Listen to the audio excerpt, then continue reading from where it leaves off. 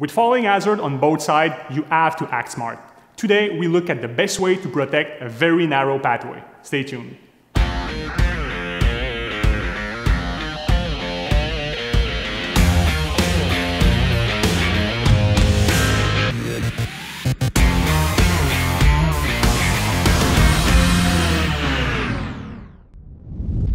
All right, so here we are in front of the situation we're going to look at today. So as always, we're going to do this in 4 steps. Step number 1, we're going to identify what we need to protect. Step number 2, we're going to identify the falling hazard in this situation. Step number 3, we're going to define our solution, define our fall protection system. And step number 4, we're going to do some suggestion to go even further. So let's get right to it. Okay, so on this building we have a narrow pathway that needs to be protected. Of course, we have a fall of 3 meters or more on each side. So there's definitely some fall protection system that needs to be installed in this area. So we're going to do a quick screenshot and get right to work. Okay, so first step. So let's identify what we need to protect. Well, there's no HVAC unit here. I see 2 maybe roof drains here. So basically, people will need to go there to access this area for maintenance purpose or just as a circulation path towards another roof area. So people will walk and might work in this area. So this is really what we want to protect. There's no rooftop unit around here, but it's a pathway that is used by people. So of course, when they walk there, they cannot be within 2 meters from the roof edge. They need to be protected. So really the situation here is to protect the circulation in this area. If these are drains that needs to be cleaned, of course the work will need to be done safely. What's interesting is that we have a corner here, so people coming from this side of the building will definitely, naturally cut the corner, getting really close to the edge. So either a procedure needs to be put in place regarding where and how to circulate on this building, but we're going to try to incorporate this in our proposal. So step number 2, the falling hazard. Well, of course, there's 2 sides to this pathway, that narrow pathway. So each side is a falling hazard. I spoke about the corner here. We're going to try to incorporate this. This is pretty much what we need to protect people from. We definitely have a 10-foot or 3 meter or more in this area. So these are the falling hazard in this situation. So, okay, good. So let's define our solution. And here it's a tricky one because the space is very limited on this pathway. So since it's limited, the easy answer would be to go with the VSS compact system, our configuration where the footprint needed is much smaller. The weights are straight under the vertical post. It could be true, but we're going to draw it to see if it really works.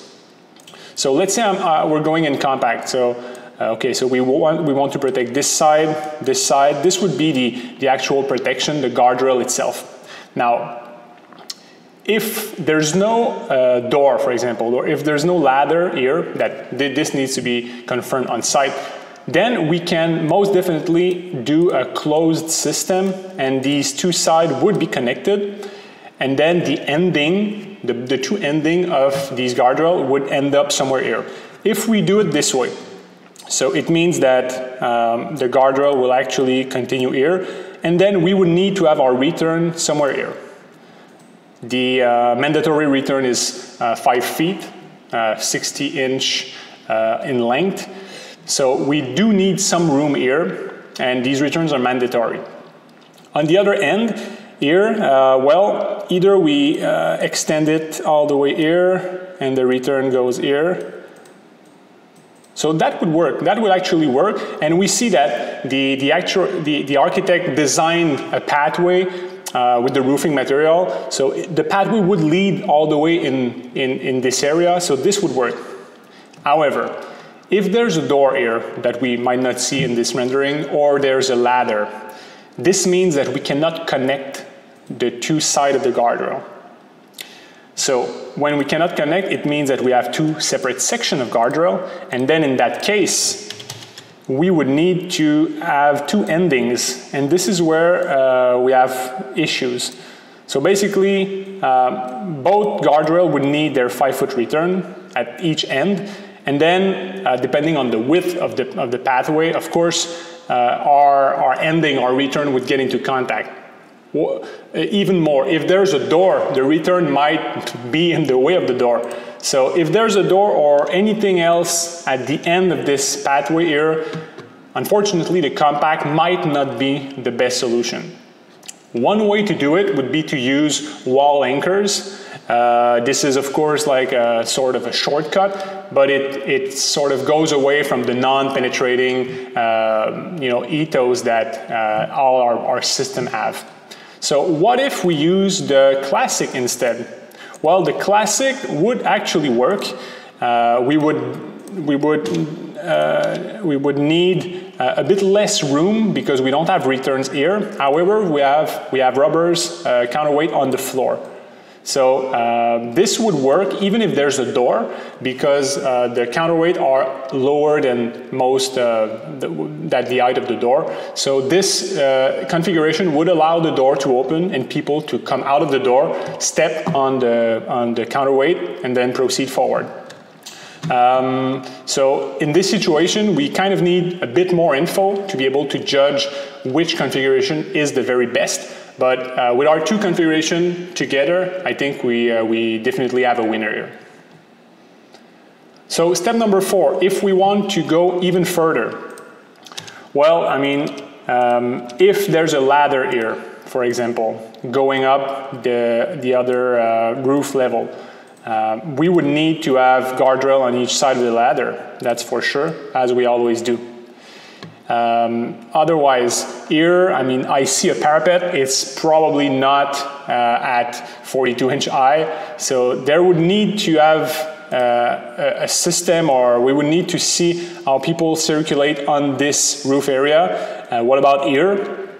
Because there's definitely a falling hazard all along this area here.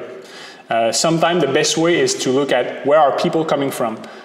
Quickly, this looks like it could be a roof hatch, so from there I would create a circulation pathway, maybe with warning line, leading to where people need to go on this rooftop area.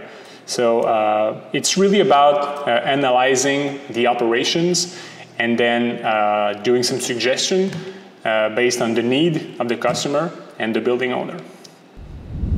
That's it. I hope you have enjoyed and learned with today's situation.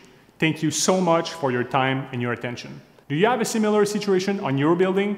Contact us by email at info@deltaprevention.com and we'll get back to you in 24 hours or less. To get notified of our next video, follow us on YouTube or subscribe to our newsletter by clicking the link in the description below. Thanks again and stay safe.